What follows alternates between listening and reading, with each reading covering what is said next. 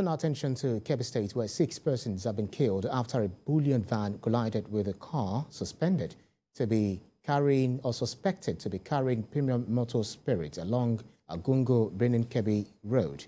Spokesman of the Kebbi Police Command, Superintendent of Police Nafiu, Abubakar, said the casualty included 3 policemen, while 8 others sustained various degrees of injuries.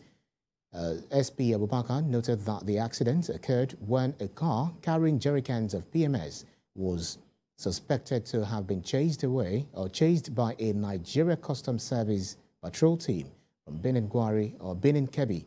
had a head-on collision with a Bullion van and went up in flames, affecting 3 other cars.